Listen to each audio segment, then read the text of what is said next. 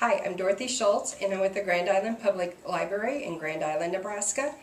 And one of my experiences I had in my reference area was I had a veteran come up who had been in the Vietnam War, and he had lost some of his personal documents or papers when he had a basement flood.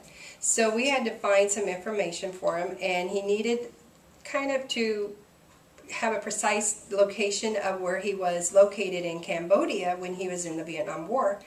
And so we went through some of the maps, and we went to Google Map, and we were able to do a precise pinpoint, or of where he was. And so we were able to print that off so he could use that to get his benefits through the Veterans Administration. It was one of those moments where you really were great, felt great helping a veteran